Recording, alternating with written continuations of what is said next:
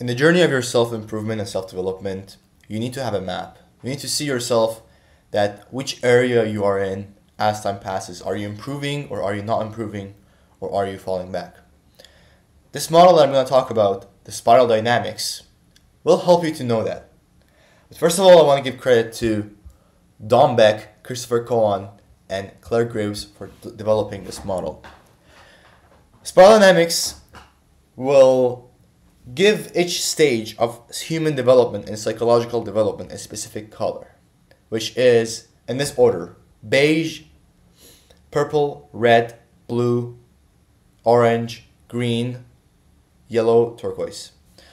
And each color represents a specific thinking, a specific worldview. And that is the way you think, the way you see the world is really dependent on your psychology, on the way that your mind works. This is why I don't see the world the same way as you see the world. I don't see and interpret the situations in the world the same way as you, because each person in the world has different psychology and has a different perspective. And this perspective is what shapes the world, not the world within itself. And as time goes on, your goal should be to develop yourself and develop your psychology to gather a more holistic perspective rather than an individualistic or a selfish perspective.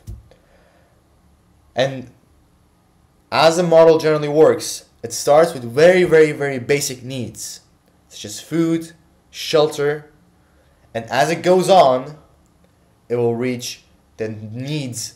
It will satisfy all the basic needs, and it will reach being needs, which are spiritual and are towards developing the whole mankind and contributing to society. And that is what this model describes.